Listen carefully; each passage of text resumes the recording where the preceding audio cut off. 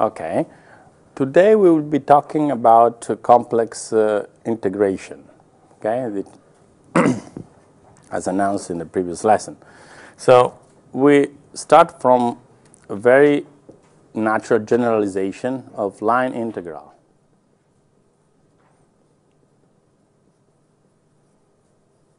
For complex valued functions. So this is chapter complex integration.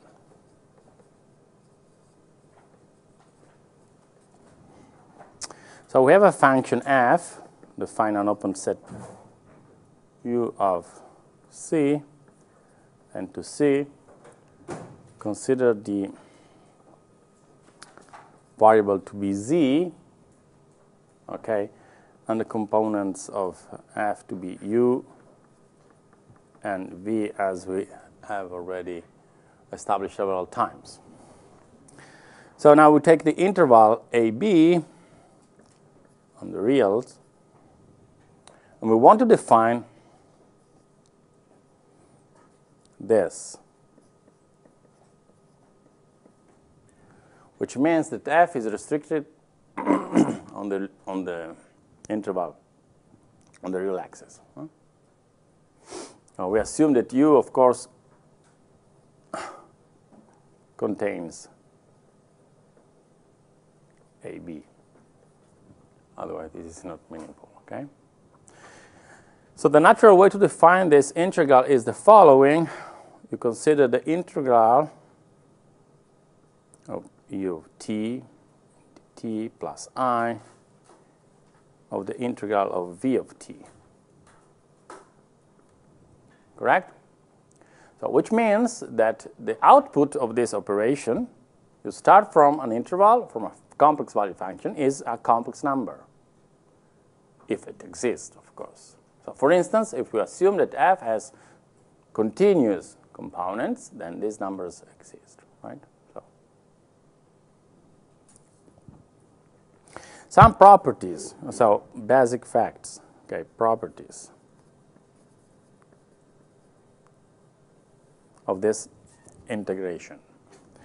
Well, two basic properties are somehow condensed in one sentence. This integration is linear, which means that when you take the integral of the sum of two functions,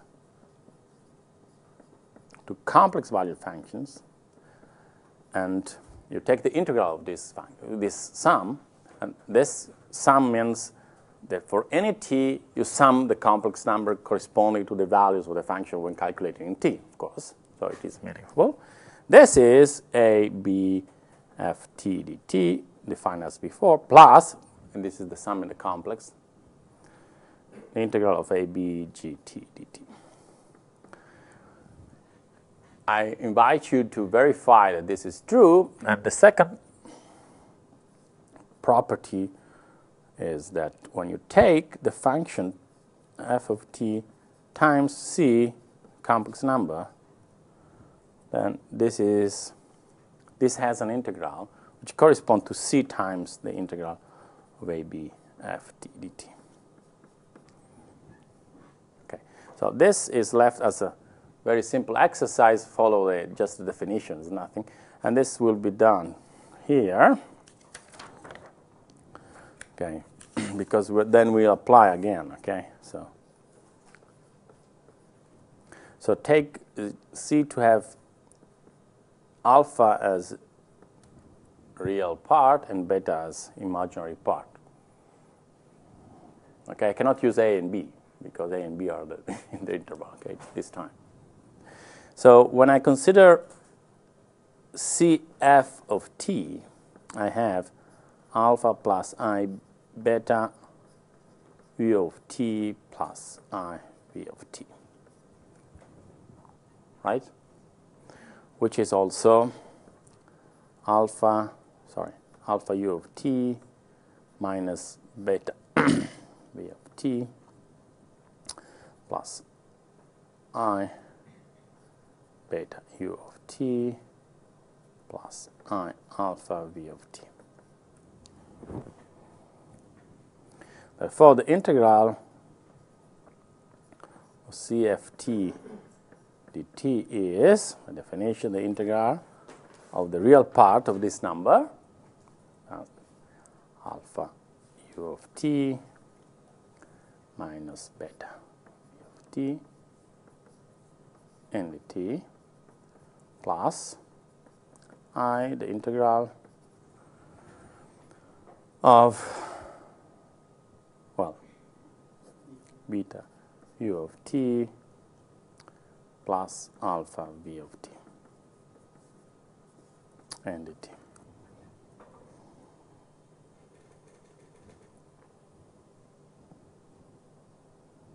Is it?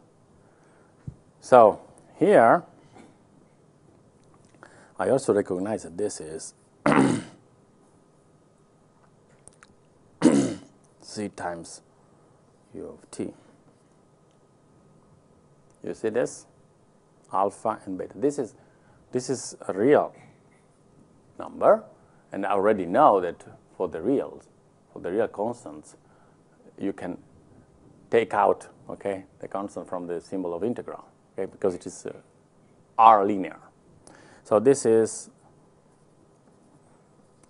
true for this pair of summands. And here I have what? Plus I, then I have alpha vt, and then beta is with a minus in front, which represents also, it can be replaced by I squared. So it is I, which I take out, okay, if you want, and I. So I have I c integral of vt, which is, this is a real number, this is a real number, so it is c integral according to the definition we gave. Okay? And so the second property is proved. And as I said, it will be useful for this important inequality we have to prove, want to prove. So the inequality we want to prove is the following. So the integral, so the modulus of the integral, of the line integral, is smaller or equal. So this is a real number, right? This non-negative real number. On the right-hand side, I put this.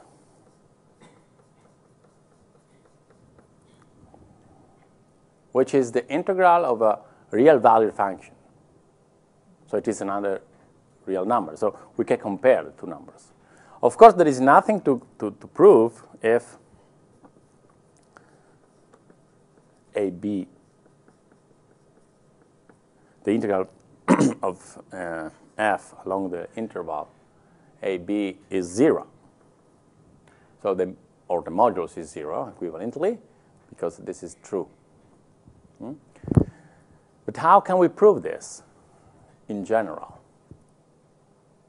Do you have an idea? Riemann summations. Pardon me? The definition of Riemann summations. Riemann sum. The Riemann sum. Okay, this can be a strategy, but it's very long. I never used Riemann summation, Riemann sums, to define the integral. I somehow applied what we know from real integrations, which means, of course, Riemann sums, okay? I think that, well, this is possible. It's very long.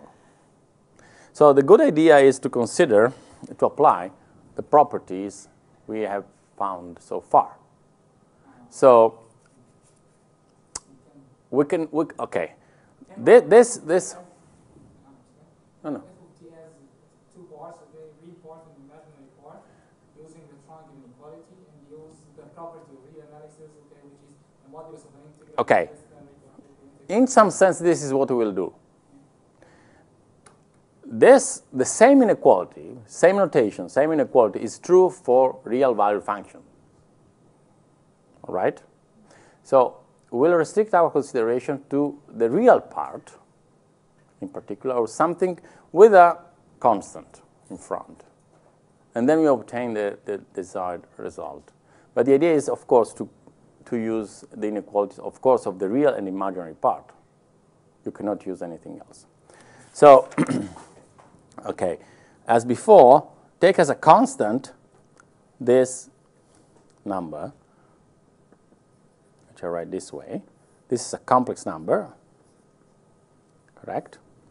And theta is arbitrary, an arbitrary real number, right? And then we look for an estimate of the real part of C integral a b f t dt.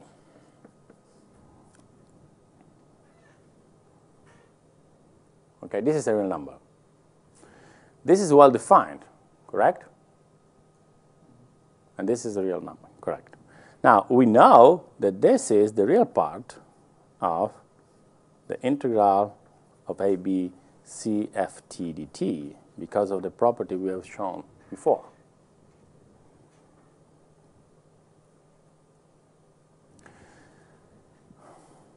And this is nothing but the real part of the integral e minus I theta ft dt.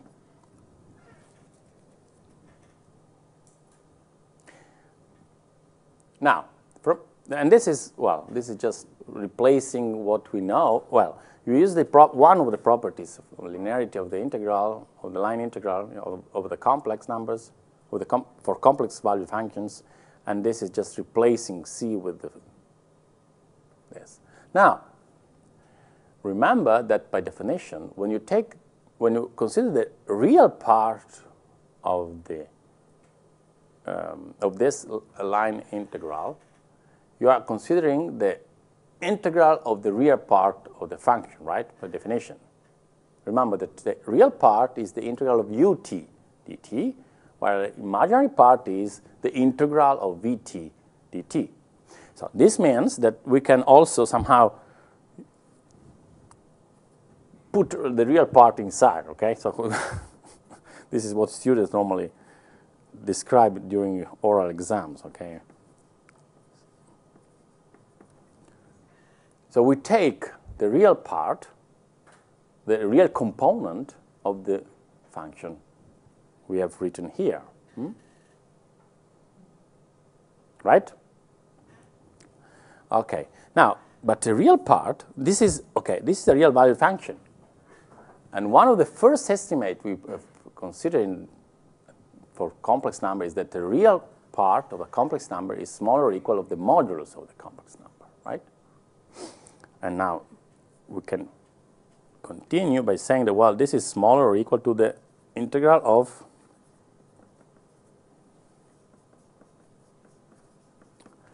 and the product of complex number has modulus, which is the product of the moduli. And the modulus of this number here is 1. So that this is the integral a b ft dt. Right? Now, we haven't proved the inequality we were looking for so far. However, from this, we can conclude quite easily because we have the freedom of choosing theta as we like, right? So, in particular, so remember, this is the inequality. The real part of c times the integral is smaller or equal of the integral of the modulus of f. Good. Now, this number here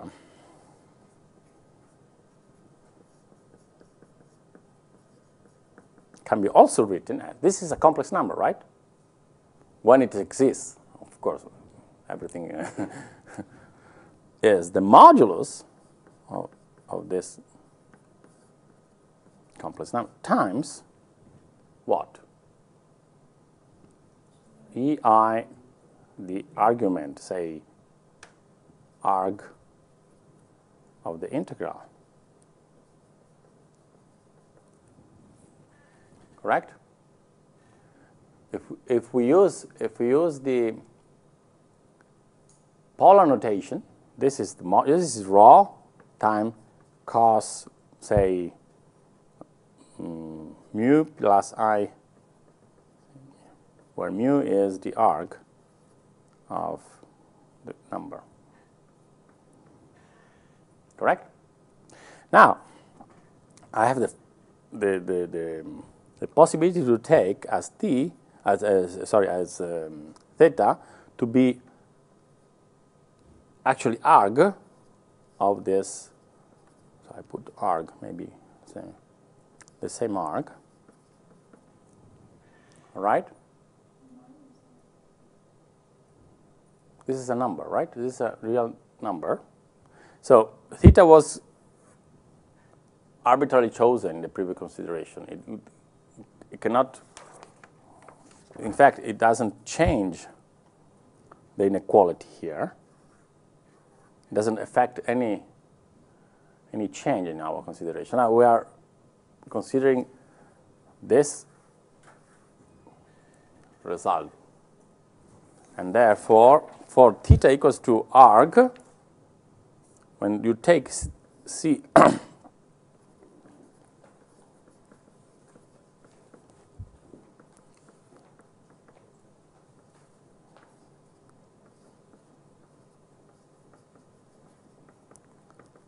then remember that here we have this. So this is E minus I theta modulus times EI theta, if theta is this, right? So this cancel this because they are the inverse of the other, and then we have the inequality. We have the inequality.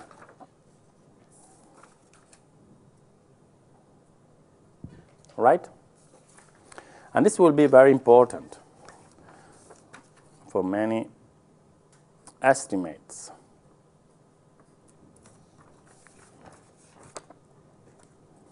Now, the next step is to consider, instead of an interval, a piecewise continuous, at least, path in the plane, which is the natural extension and generalization of the interval. So consider gamma to be piecewise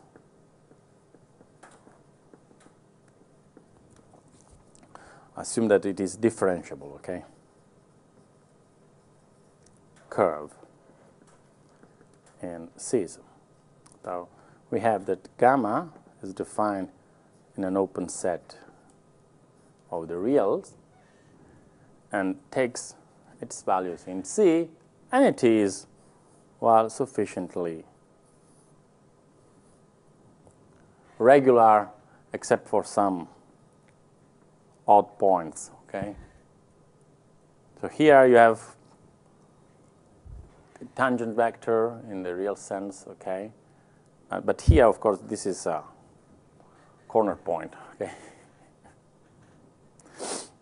Now, assume that, well, gamma of AB is contained in U and F is a complex valued function, taking its value, so defined in U. So then we can consider f of gamma of t, of course. So the composition is well defined, and it turns out that this composition is a function from the interval into the complex plane. So we define the integral over gamma of f z, and of course z is the variable now, so I have to put dz here, because we are integrating in the complex plane. This turns out to be, by definition, the integral of this function here, call it, if you want, g of t, with respect to t. Correct? So the integral is in between a and b because gamma was defined. So it is reduced to a line integral again. But of course, we have to take into consideration that we have gamma here as a new variable, so we have a change of variable, so it is properly considered and the new change in a new variable. So this is a line integral, and this is an extension for nothing new.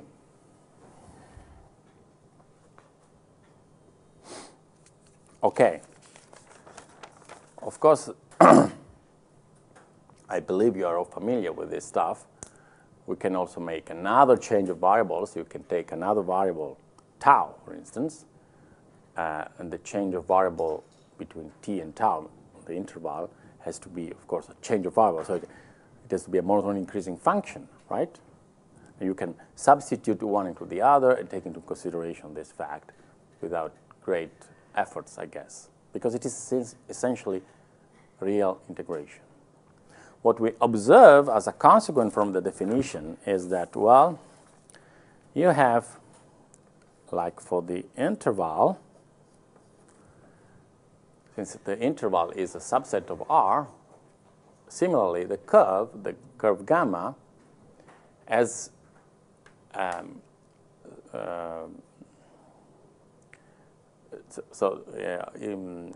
on the curve, you have the same orientation of the interval. So you start moving from the point gamma of A, and you reach the point gamma of B. Since t is increasing between A and B, you imagine that the point is moving from gamma A into gamma B.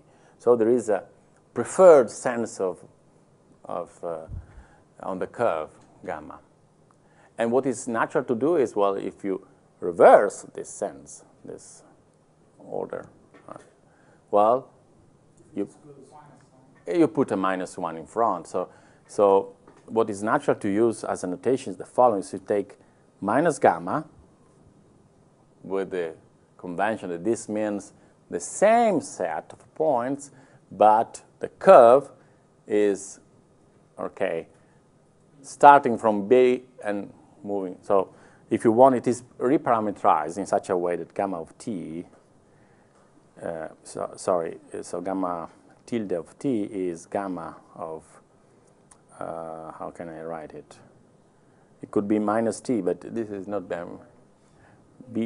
b plus, when it is 0, right? So bta, 1 minus t, right? Is that? So with t is 0, this is, no. Anyhow, you know what I mean. You know, we have, say, assume just one piece, and this is gamma of A, and this is gamma of B, right? So we move from A into B on the parameter set t here, and this way. Then we start from here and move back to here, so that B minus t.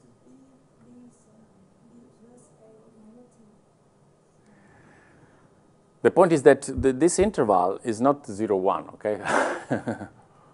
So t is not moving, okay? It's like, okay, probably it's like this, A minus t. Sorry. It is, Anyhow. With minus gamma, I mean the same function, but you take the opposite orientation on the interval, okay? So with this in mind, and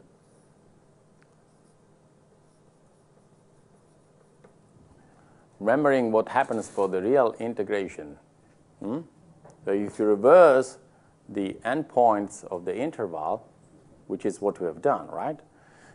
You obtain the opposite of the interval, okay? And that's what we have also in the case of complex. We also have the possibility to join different paths. Okay, have gamma, then take eta, and so on, or gamma 1, gamma 2, gamma 3, and so on and so forth. And if you imagine that the endpoint of gamma j is the same as the starting point of gamma j plus 1, okay, you in fact have a collection of pieces, or if you want more in general, you take gamma to be the union of gamma j's, and the integral over gamma of f, sorry, fz, here is fz, sorry, fz, right? Fz dz is summation of the integral over gamma j of fz dz, right? About notation, which is also important to recall, we use dz.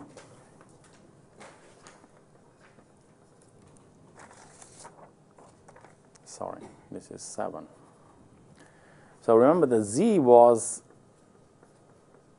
normally written as x plus iy, right?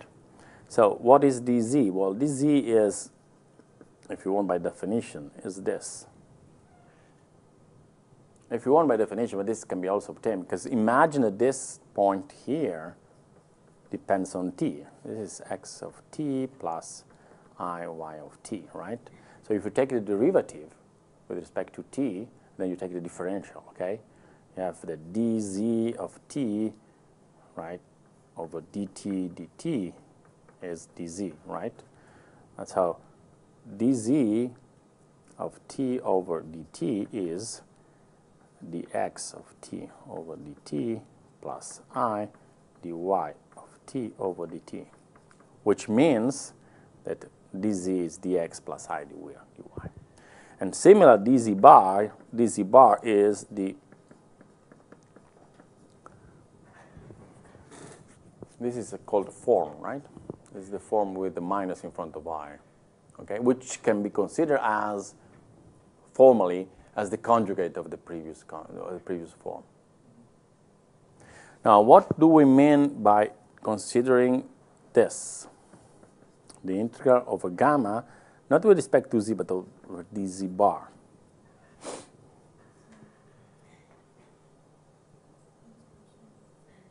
This has to be defined or to be calculated, right? Well, if you replace everything in this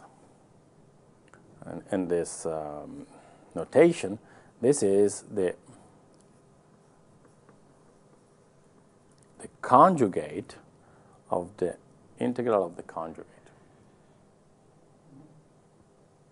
Just verify if you want.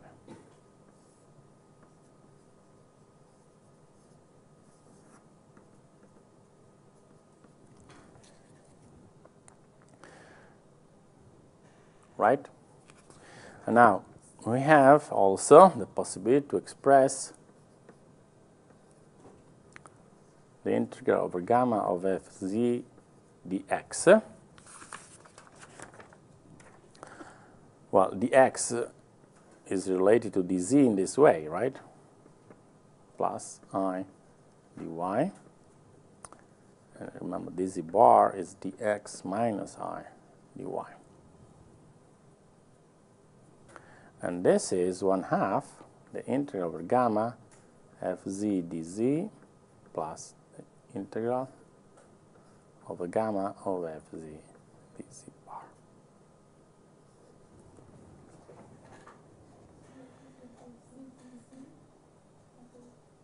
Pardon me? On the here, fz of dx. Okay? No, that's what I'm saying. Right? So this can be expressed in terms of the integrals we have defined so far. So I invite you also to write this.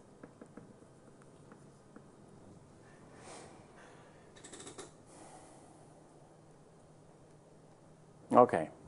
This is a matter of notation we are done. I guess so. Now, remember that f of z is normally considered as a function of u and v, depending on z, right? Therefore, I can also use this expression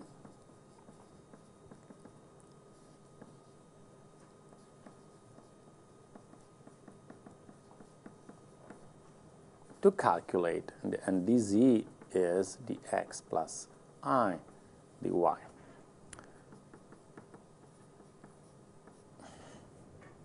Correct?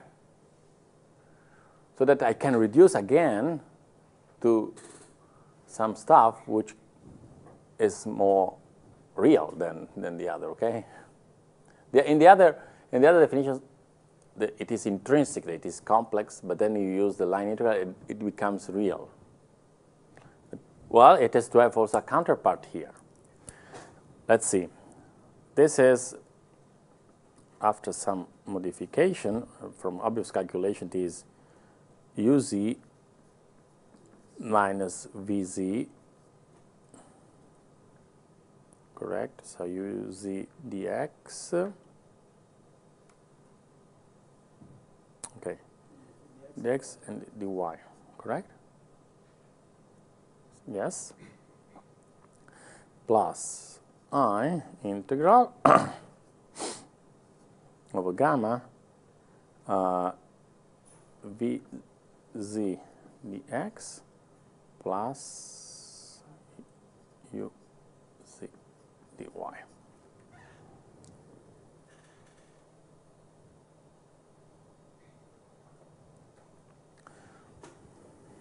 Well,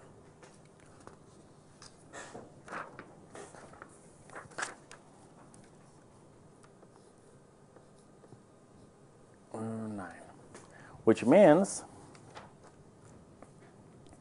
that we can also consider the integral of a gamma of fz dz to be expressed in this way: the integral of a gamma of a function p of z dx plus of q of z dy. Of course, z is x plus I and y. And if you want to be more precise, I use this.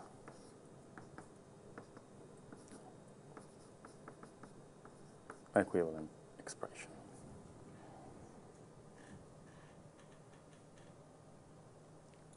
So this is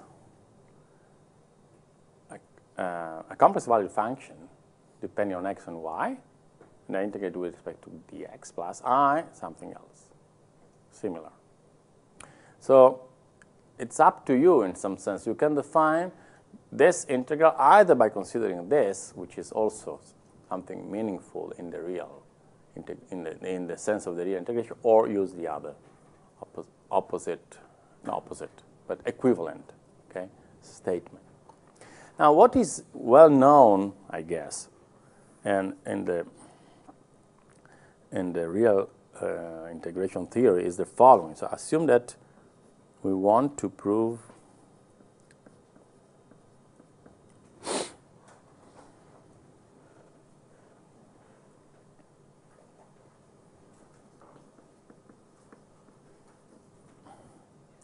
I can also, well, this is I, right? Yes, but I can put inside, I call it Q tilde, okay?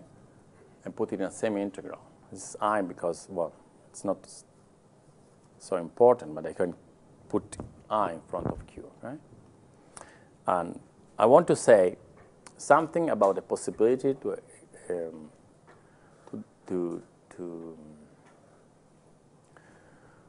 express this integral without taking into consideration the path, but only the endpoints of the path.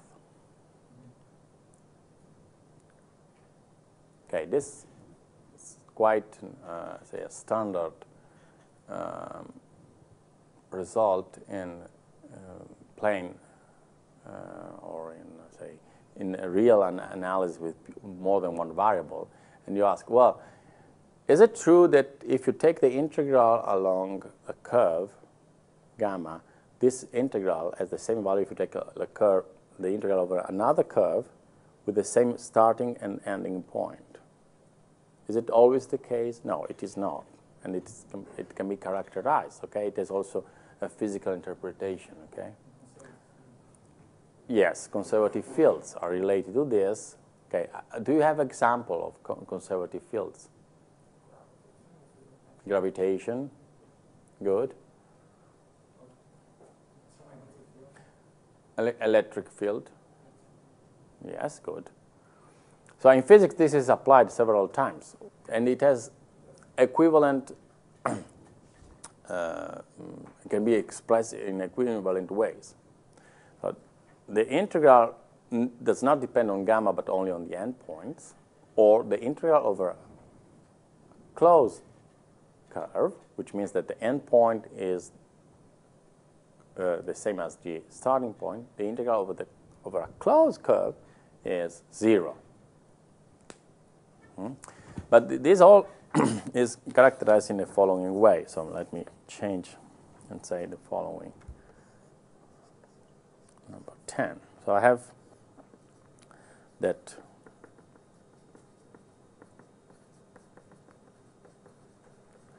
depends only, let me say, on the endpoints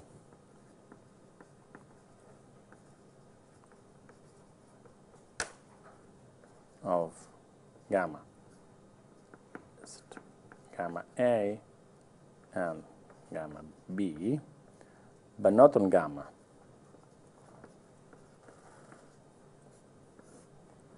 That is to say, I have gamma A here, gamma B here. This is gamma. If I replace gamma with another curve, sigma with the same starting point, so such that sigma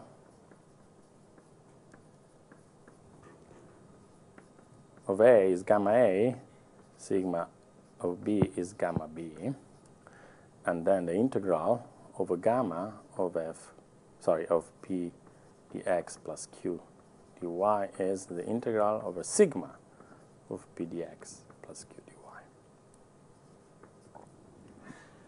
Okay? If and only if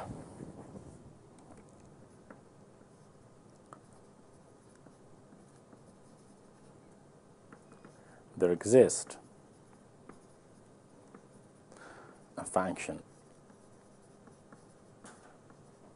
say capital U, such that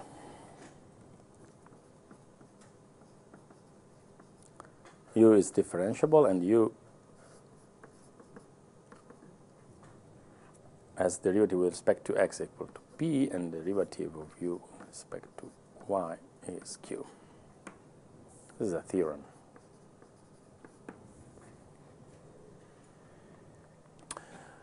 In an equivalent way, in many books, especially in standard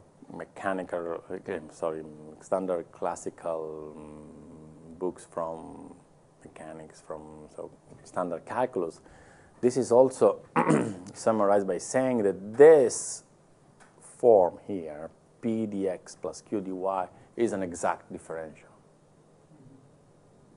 Okay? So every time you have a function like this, in physics, it assumes the role of a potential. Okay? So if you want to rephrase the statement, once this theorem is proved, that in terms of physical interpretation, the field is conservative if and only if it has a potential. Correct? Now, let's see how this proof goes.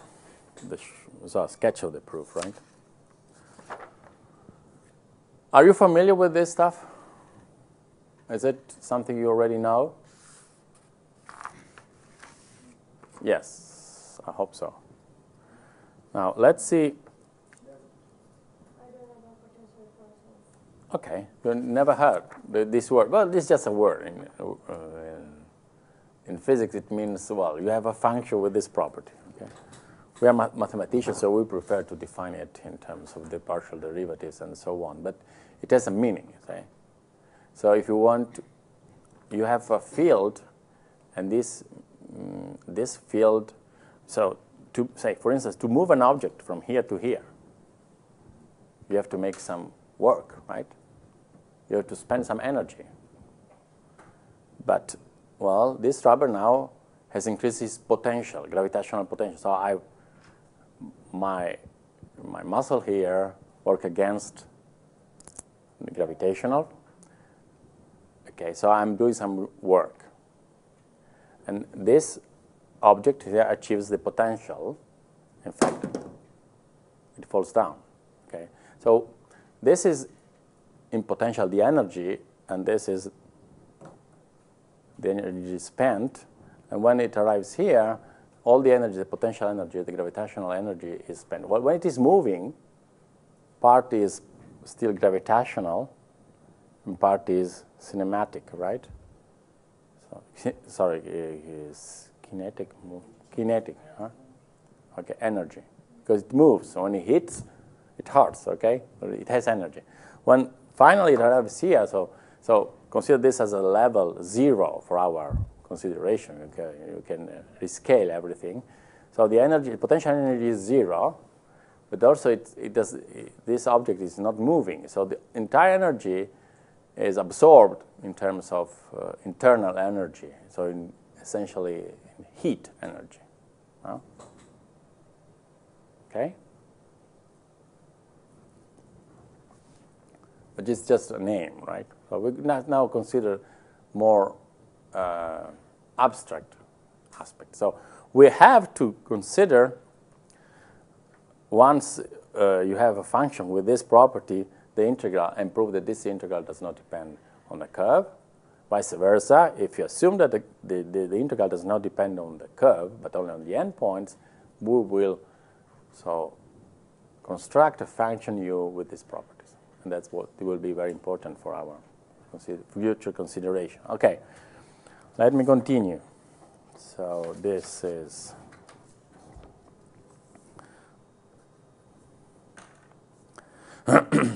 so assume that we have u, okay?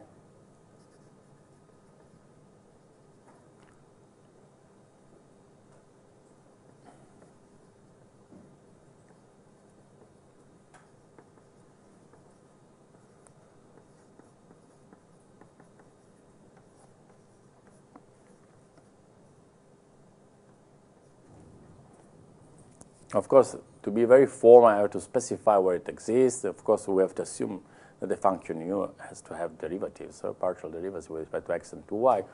Okay? Now, the integral of a gamma of p dx plus q dy is then replaced with the integral of du over dx plus du dy. And this is, by definition, the integral over AB becomes a line integral, right? Of du dx x prime of t dt plus du dy y prime of t dt, which is also the integral between AB du dx x prime of t plus du dy y prime of t dt, which is also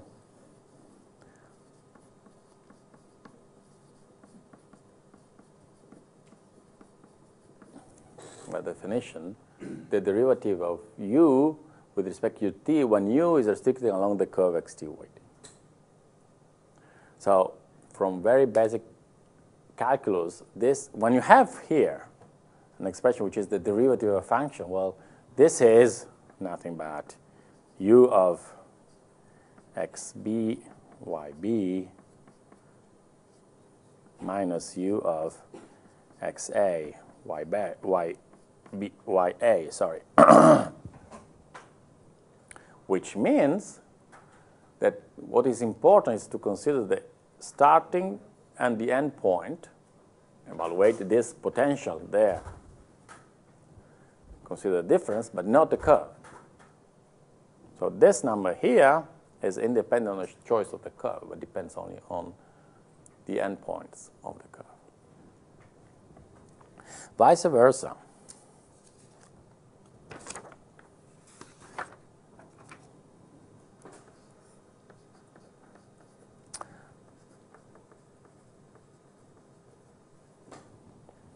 So assume that the integral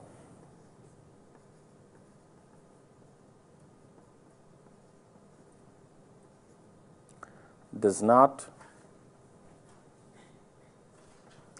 depend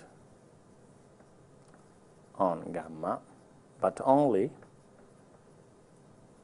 on gamma A and gamma B. Huh?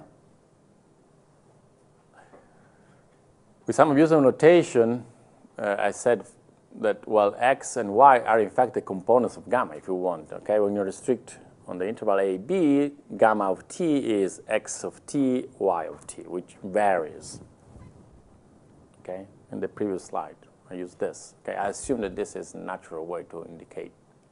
If you want, you can say, well, gamma of t is in fact xt plus I yt, but then, as usual, this is identified with the pair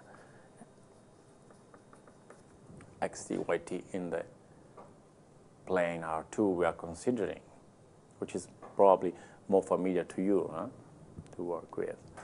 So now, now let me make a small, so we have here our set omega where functions are defined, everything works fine. And we have this endpoint here, right? Gamma of B, and here gamma of A. So we can choose any curve connecting gamma A to gamma B, and if the curve is piecewise differentiable and so on, the integral is defined independently of the curve, because this is our assumption. Okay, so the curve has to have some regularity, but for the rest, it doesn't really give any effect on the value of the integral. So in particular, we can assume that, well, as a curve, we take a polygonal path connecting these 2 points with segments parallel to the axis. Okay, this is in the Gauss plane. Assume that this is x and this is y. So in particular, we take a polygonal path like this, okay, for instance. And then another one is like this. Or more sophisticated stairs. Sorry.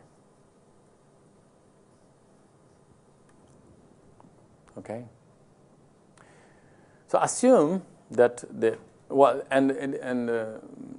choice is completely arbitrary. Now assume that we consider a polygonal path with the last segment parallel to x-axis.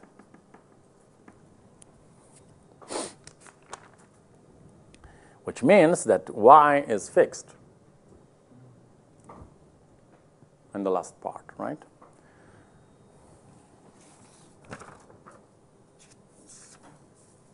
So, and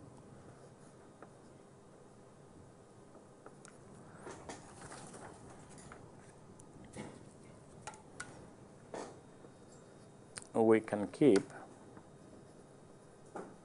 y constant on the last segment if it is parallel to x-axis.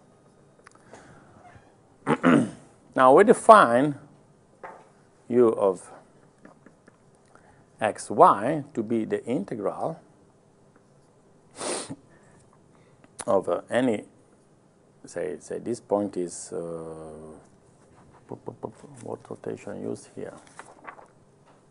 Okay, xb, yb, gamma of p x y dx plus q x y dy, where gamma is polygonal path.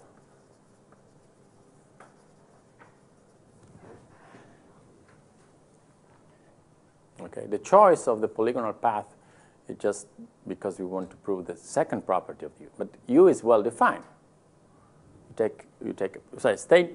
Start from one point, and you define the function capital U in the following way. Take any curve, not necessarily polygonal, but for our consideration it is useful, okay, which connects the any starting point in gamma to this point, and consider the integral. Since the integral is independent on the curve, but only on the endpoints, okay, this function is well defined. Okay, just to come back to the previous example, the starting point is equivalent to decide, in this stupid example, to decide where the potential is 0. Just to rescale. Okay, I decided that this is the starting point. So, for instance, at that point, the function U of is 0. The potential is 0. Change the starting point, you have another potential. Okay? Correct? So, for instance, this is 0 for my consideration. It's not 0 if I take this point here, right? This level here is level. Good. So, in the last segment, what we do have is the following. Y is constant, and C is moving. So that U of x, y, in the last segment is something like, depending on x only, p x, y, dx plus a constant, because y is constant, to some plus something. Where from this,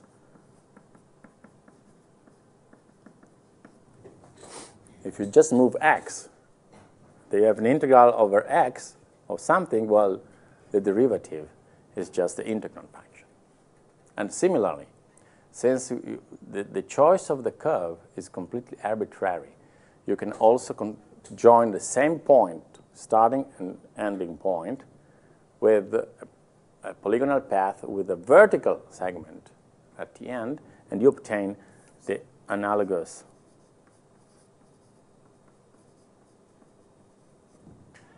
Yes, please. This constant depend to x. No. This is a constant. Yes, depend x. This constant depend to x. To x naught, probably. But then you take the derivative, it's not depending on x. No. We have. Okay. Let me say it again.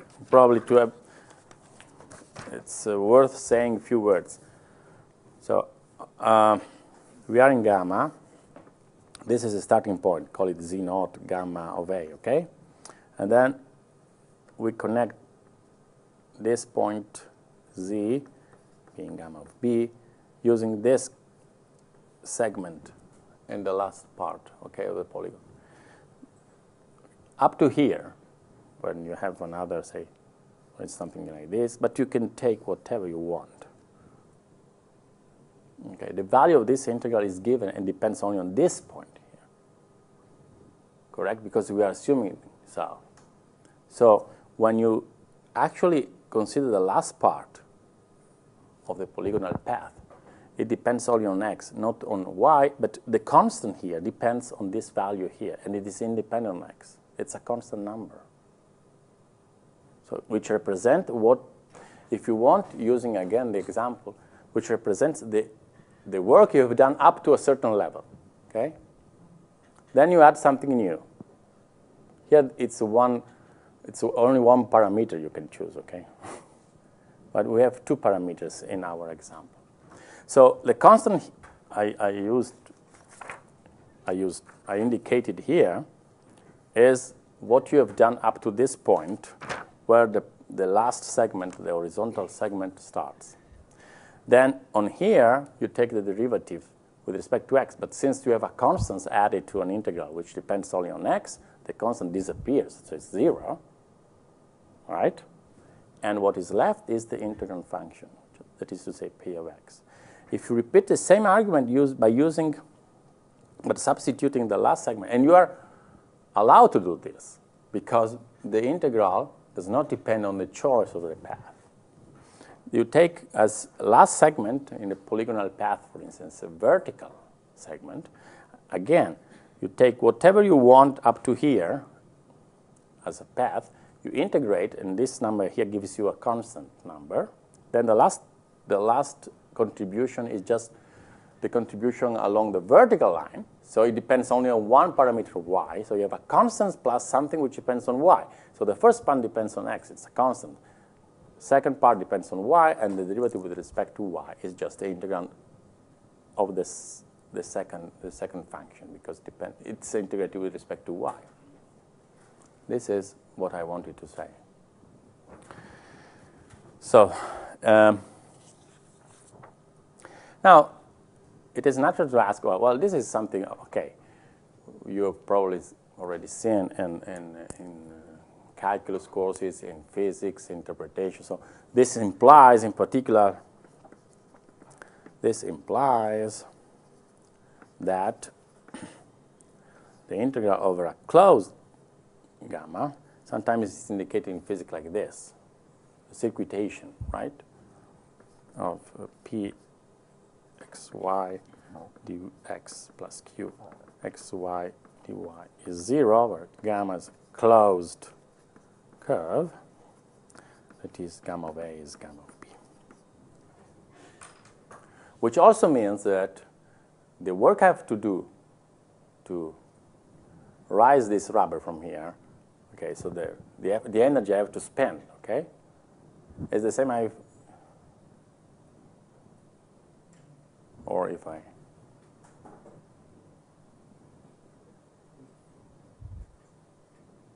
okay?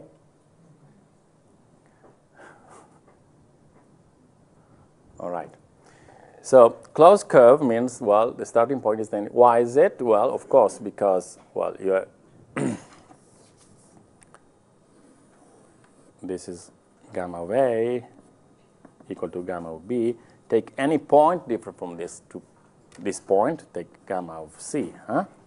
So imagine that you are running along this curve using this orientation. So then you have the integral from here to here, and then the integral from here to here. Correct? But then this is the opposite of the integral from here to here. You see this? So split the curve, closed contour, into two curves. They call it gamma 1 and gamma 2. All right? So the integral over gamma 1 between gamma A and gamma C,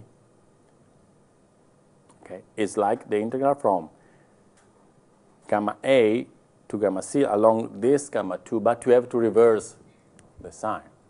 Huh? That is to say, if you sum both, the integral is 0, because one is the opposite of the other. Same value, but different sign. And this is very important, okay? Now, the question is, the natural question which can arise now, if you are considering this is a course in complex analysis, well, how is this related to complex value functions? So this is nothing but, well, real analysis. And in fact, the natural question is when the integral of this does not depend on gamma, but only on the endpoints.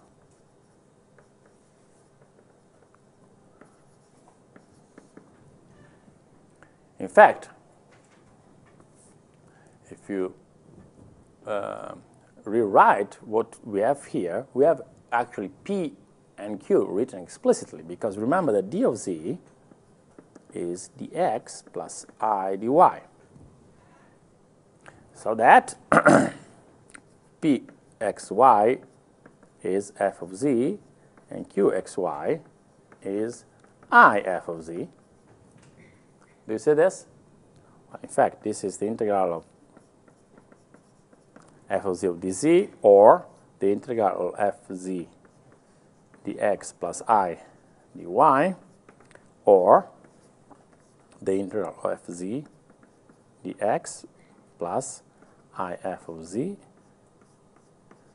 dy over gamma. And this is actually P, and this is Q. As usual, with abusive notation, I say depending on x and y instead of depending on z, but there is this correspondence. Okay, so I have this. So the question is, when is it? Well, I have the answer. The answer is when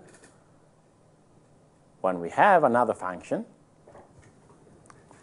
u, the potential, such that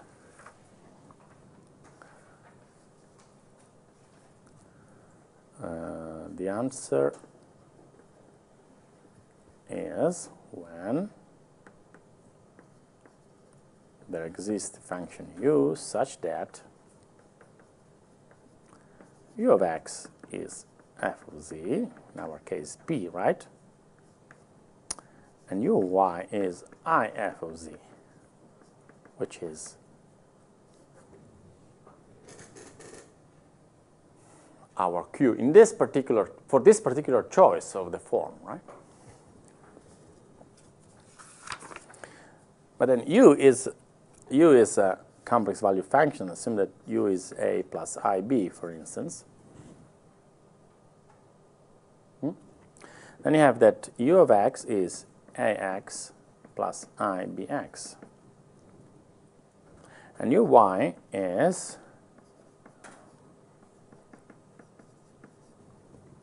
but we're saying that, you see, these two conditions imply that u of x is it's minus I, right? Or yes, minus I u of y, correct? No. F of z times I, so I u of x is u of y. This is correct.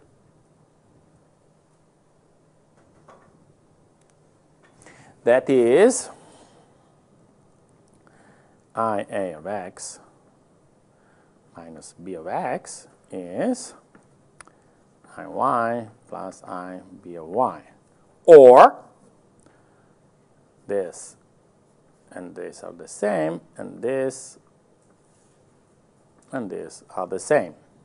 That is to say, a of x is b of y, and I of y is minus b of x, which is easily seen to be, in fact, the condition, the Cauchy-Riemann equations for capital U. So the answer is yes.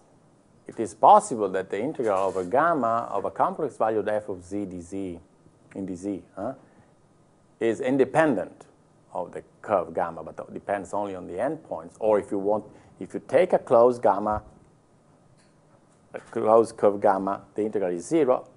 But this is when there exists a potential which is holomorphic. So these are, then U satisfies, this is equivalent, say that U satisfies Cauchy-Riemann equations, and this means that U is holomorphic.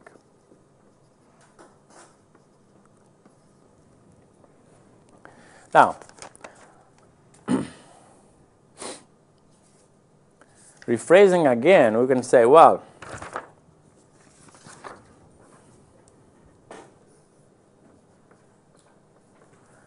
so the integral over a closed gamma, closed curve gamma of f of z dz is 0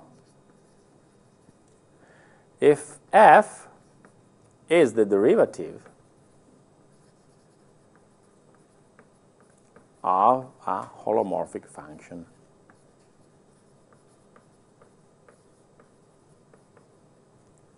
u. Do we have examples? Yes, we do have examples of functions which are derivative. We have the notion of derivation in the complex sense. For instance, if I consider this function as a function of z, a is given, n is given, is it true that considering the integral over gamma closed curve, this is 0? This is an exercise. Well, this is a basic example, but yes, the answer is yes, of course, until n is different from -1. Why? Well, because you see, this function here, the integrand, is in fact a derivative with respect to z. Well, we are just using standard rules of, so if you want, of derivation and integration, okay? And it is, well, 1 over n plus 1. That's why n has to be different from 0 of z minus a to the power n plus 1. Correct? So the integral is 0. So any potential, well, this is, of course, also for a equal to 0. We are done. Good. What if n is equal to -1? Okay, this is maybe the example we have to deal with. Logarithm function 2 pi. Yeah, but the logarithm function is somehow not function. So if n equal 1. Okay, first of all, I want to show you that the integral is not 0 over a closed curve, which means that you don't have a potential. Okay, so take n equal to -1, so that is to say we consider the function z minus a to -1, okay? This is holomorphic, yes, except for z equal to a, right? It's a well-defined, it cannot be even continuous, so in a, so it's easily seen that it cannot be holomorphic in a, right? Because we know that if it is complex differentiable, then it is also continuous there, like in a real case. Now take as gamma, the closed gamma to be a plus REIT, which is a circle centered at a of radius r. T, of course, varies between 0 and 2 pi. This is a closed curve. This is the closed curve considered in our example. So we have what? We have a function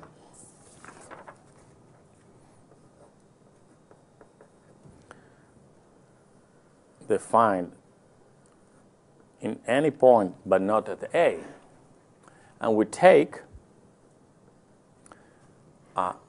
as a curve, closed curve, a circle centered at a of radius r.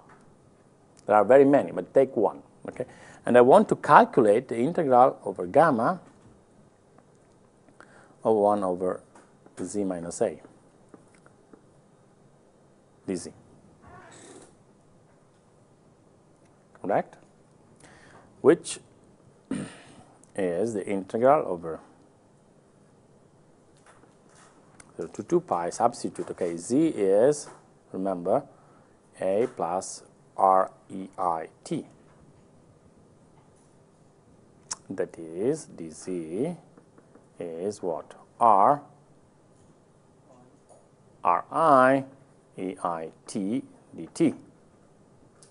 What is z minus a? Well, is REIT from here, right? Correct. So I have that we have to substitute dz, and then I have Ri, EIT dt, and then consider R EIT. So R cancel R. R is, of course, positive, otherwise we are not considering a curve, right? EIT is not 0, so what is left here is the integral of dt between 0 to 2 pi with I in front.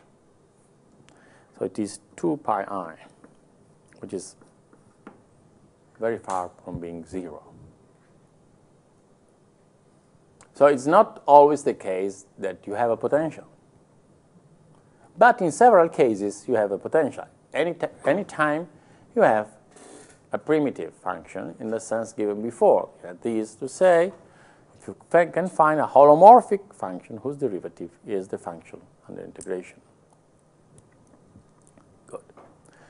Now, the next task is to generalize, well, this previous example, this example here, is not just by accident one example. If you remember, the very generic class of functions we were considering were the class of functions which are expressed in terms of power series expansions, right? And in the power series expansion, exactly this was one of the elements which appeared with a constant in front. But if this is 0, the constant is not a problem. So you can also prove that an, z minus an, is 0, right? Put an an in front. The only difficult fact, well, if you have a polynomial, we are done. So if you have a finite power expansion which describes and defines the function, the analytic function, well, it's fine. But when you have an infinite sum, well, you have contributions of infinite summands, which singularly are 0, but as you know, this is not sufficient to conclude that it is 0.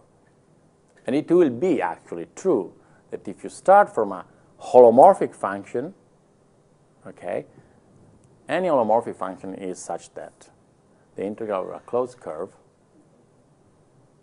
is 0.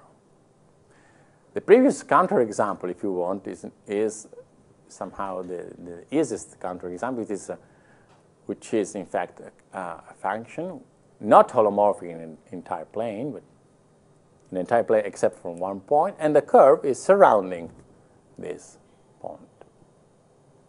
All right? So,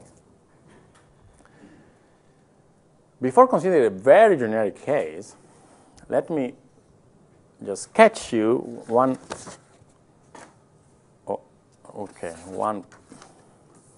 result which is known under the name of Goursat theorem. And according to Alfors, no easiest proof can be found in entire complex analysis theory. So the theorem I want to prove is the following. Take F, holomorphic,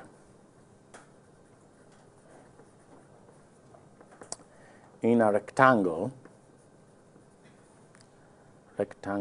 R.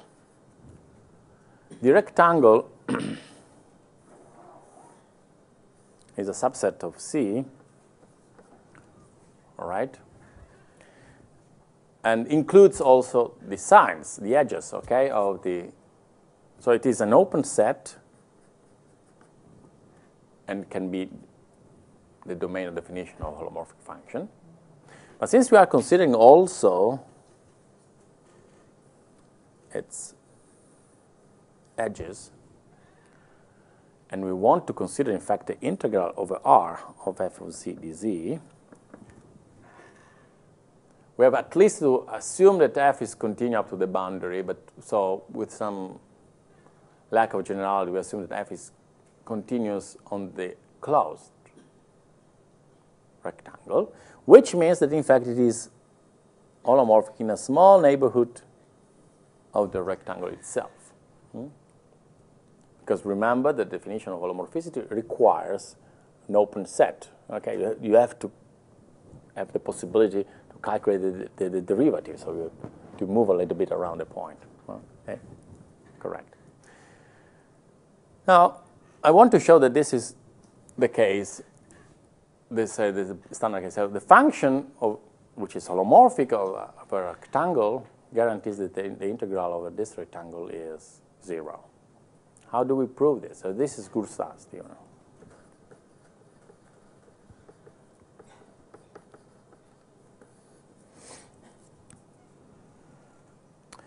Well, first of all, let us indicate this. Okay, we have to prove this, right? Call this number, eta of r. So it's a complex number. We have to prove that this complex number is 0. And the method to prove it is by induction in some sense, and using the bisection procedure, which is quite common and also in real analysis. So the observation is the following. When I calculate the integral over the rectangle, of course, I'm assuming that there is a verse you are running around this rectangle R. Okay, there is an orientation. So for instance, you start from here, move here, here, here, because this is a closed curve. And this is a generic holomorphic function. So we are not assuming that f is specific. It's a generic. Now we are requiring some extra hypothesis for the curve. The curve is a rectangle. It's a closed curve. Right? So the idea is the following. Cut the rectangle into 4 subrectangles by subdividing the edges.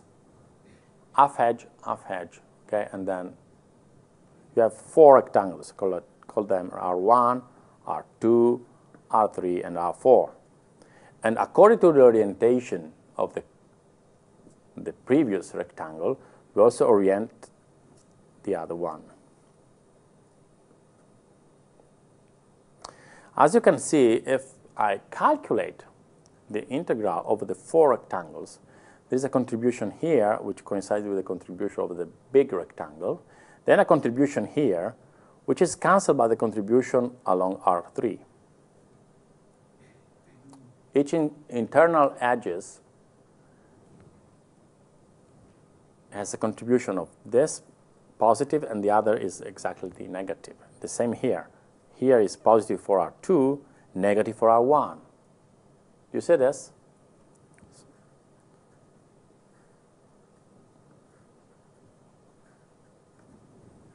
Correct? So that I can write that the integral over R of fz dz is the same as the integral of the same function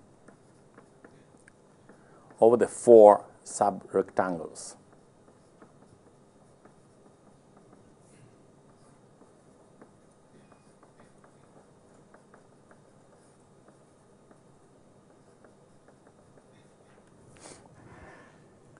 Are you with me? Because the only contribution which do not cancel each other are the contribution on these sides here, so that the contribution of the edges of the previous, say of the starting rectangle. I'm saying previous because then the procedure, of course, explains you why we are now restricting and focusing on one rectangle and then going on. Because we have now this inequality. So we take this.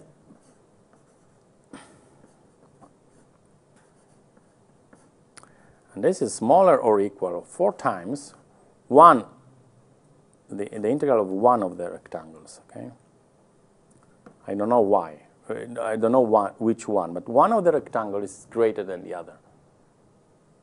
Sorry, one of the integrals is greater than the other. So I take this, and I have this inequality. Okay, this is an inequality. Take the modulus. This is smaller or equal to the sum of the moduli of the rectangles. But there is one which is bigger than the others, and I say 4 times the modulus of the larger rectangle. If there are 2, okay, choose one. Okay. If they are all equal, okay, choose one. And then repeat the same procedure on this rectangle. So subdivide this rectangle into 4 small rectangles and repeat the argument. All right? So I say that this is R1, the first, but not because it is the first in this sense, in the subdivision, but it's the first in the procedure, right?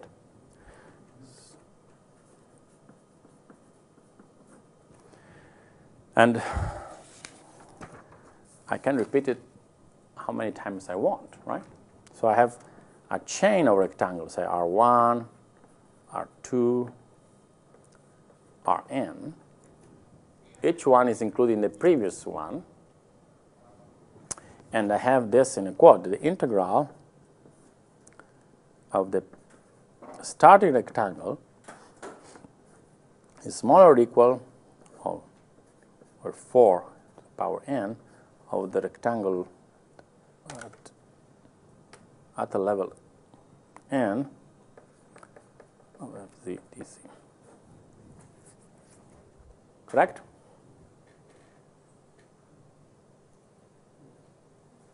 So each time this number is divided by 4. The previous inequality I had 4 here, then I repeat 4, 4, 4, 4, right?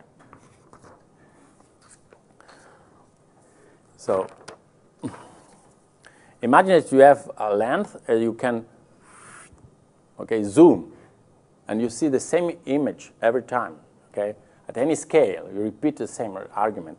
You notice that, well, this is the length of the diagonal of the first rectangle, and the second step, the diagonal is 1/2, as usual. The edge is 1/2 the previous edge, and so on and so forth. What do we have? We have a net, if you want, of rectangles, and well, by decomposing this sequence, will eventually converge to a point inside the rectangle. Okay. Okay. So Z0 as the limit of the sequence or J's.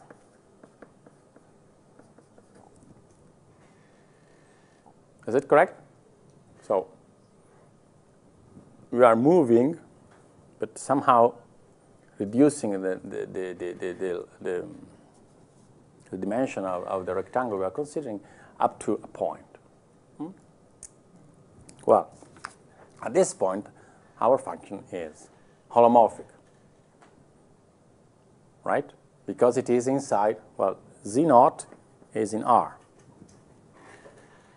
It's a complex set, so, okay? It's a closed set in particular. Good. What does it mean? It means that, well, we can take f of z minus f of z0 over z minus z0 for z in R, okay? And we know that this is very close to f prime of z0 if z minus z0 is smaller than delta, because the function is holomorphic. You can also rewrite this inequality in this way.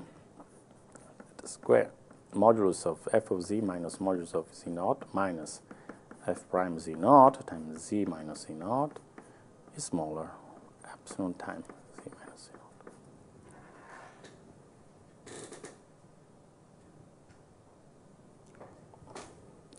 Now, what is number 19, 20?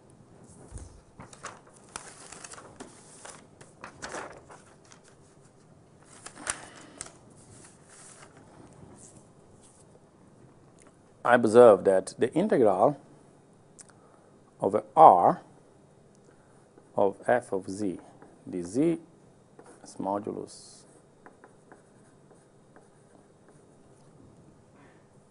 right?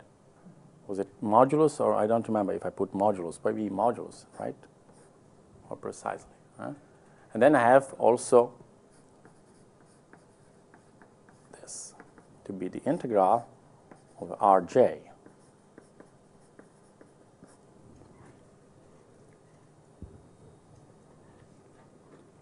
Now, from this, from the previous inequality,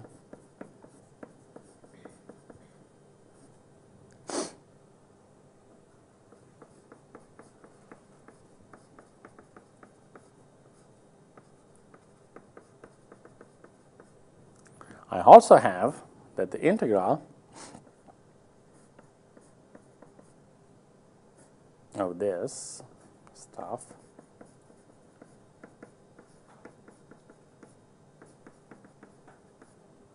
is smaller or equal of the epsilon integral of z minus z naught. Minus.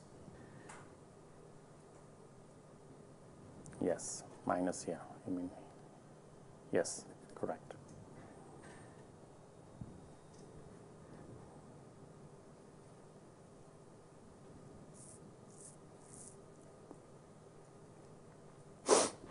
All right. This is done with respect to z dz. Correct? So I calculate this over, more precisely, I would have chosen this notation, probably drn, all right? Not inside it, but, well, R is the entire domain, and the edges are drn, right? So, means along the contour, okay?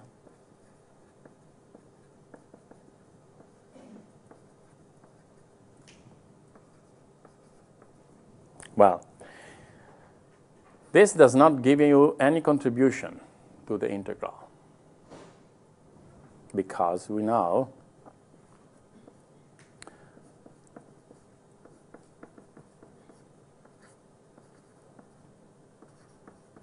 this is 0. This is a constant. Don't be worried about f prime. This is a number. This is a constant, and this is, well, just because of the previous example, just z minus z naught to the power 1, if you want. So it has a primitive function, and the integral is 0. And similarly, also, the integral of a constant is 0, because you have always a primitive of a constant. So, and I want to finish, but I'm running my time. I'm over my time, 21. Okay.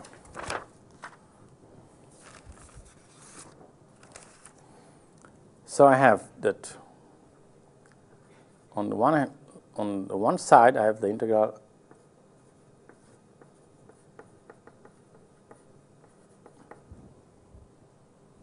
and this, after some consideration, is greater of the modulus of,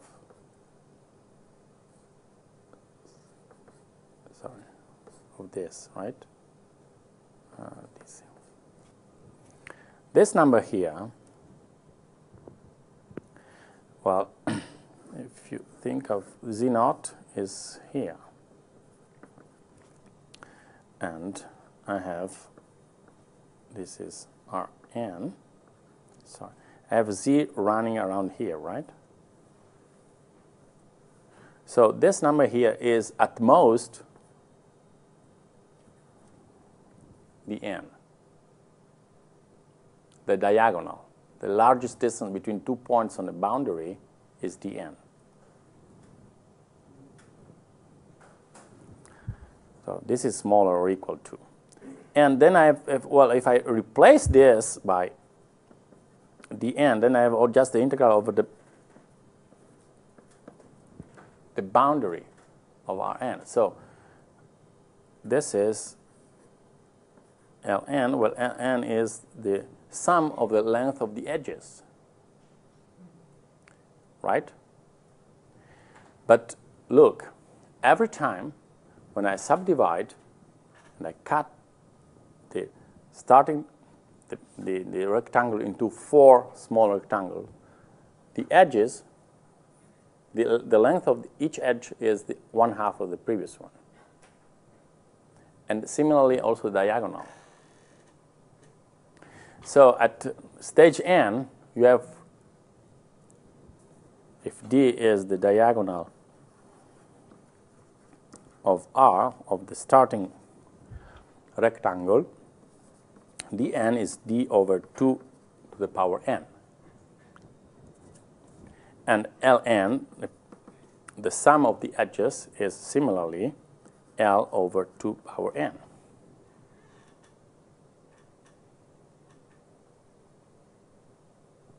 Right? So I have, and this concludes the proof, I guess this is 21. and this is, I have epsilon ln dn greater or equal to epsilon integral over Rn z minus z naught dz is greater or equal to the integral of drn of fc dz modulus, and this is, remember, is the integral at r over 4 to the power n. Remember, the nth integral. Then this is d over 2n, and this is L over 2n, right? In other words, I have epsilon dl over 4 to the power n is greater or equal to eta r 4 to the power n. And since epsilon is taken as small as we want, we conclude that this number here is 0.